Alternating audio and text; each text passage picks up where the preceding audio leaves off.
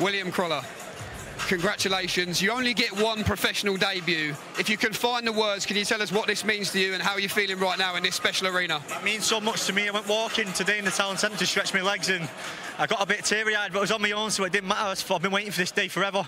Even when I was 15 and a half stone working on a building site, I knew it had come. And massive thanks to Eddie and Matchroom and the team for allowing me to have it here. It's been amazing. I've loved every minute of it. It wasn't without drama. Big moment in that third round. It looked like you might have slipped. Just talk us through it from your perspective, what happened? I think Steve's a referee, but I think he definitely got that one wrong. His bicep hit me as we were both tangled up, and it was never a knockdown. I didn't feel the shot. I got back up, and you see, the round was even. And if it's an even round of a knockdown, it says a lot about the round. And the lad said it wasn't a knockdown, but no point in crying over it now. It's done. Go back to the gym and work on things, and I'll be ready for the next one. We know you can switch hit. We know you want to entertain. We certainly saw a bit of that tonight through 4 rounds. As a first showing, Will, can you be happy with your performance tonight? Nah, I'm not happy about that third round, but I'm happy with the experience. I fought a box well every other round, and I fought it a few times, but in experience, I was headhunting. I heard a lot of people shouting to the body, and I wasn't going for it. I was just headhunting, and something I said I wasn't going to do, so it's something for me to work on. You've been a big part of all of Anthony's big and special nights here in this arena. For you, what was the message from Anthony tonight to you, Will, in terms of keeping your composure and keeping your cool? He told me to enjoy it, and that's exactly what I've done. Like I say, it's been the best week of my life, and hopefully I'll have plenty more.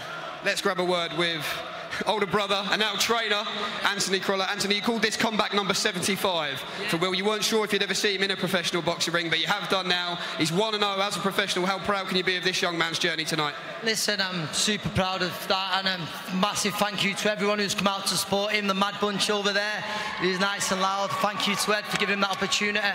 And yeah, listen, William had his troubles, been away for a few years, but he's back now, and I thought, despite that confusion in the third round, I thought he boxed well, and there's plenty more to come from him, but I'm very proud, older brother, for sure. Let's grab a word with promoter Eddie Hearn.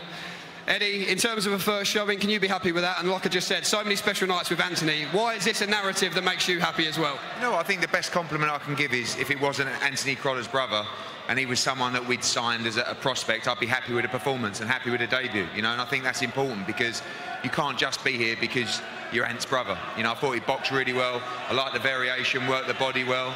There wasn't a knockdown. I've never seen Crolla so animated. He was fuming. Poor Steve Gray, I don't know where he is, but Ant was ready to have a tear up with Steve Gray, to be fair. And it's just a great story, great support. You know, Ant had some incredible support here, and that will help William, because any young fighter that doesn't have the amateur pedigree needs that support, needs to be able to shift tickets, needs to have that atmosphere when he boxes, and he's got a great set of fans that have followed Ant, and now they can follow Will as well. And you know, like I said, the best compliment I can pay is that was a performance that I would have been pleased with someone that was a distinguished amateur. And I think he's got a good boxing brain. He's been around boxing for a long time.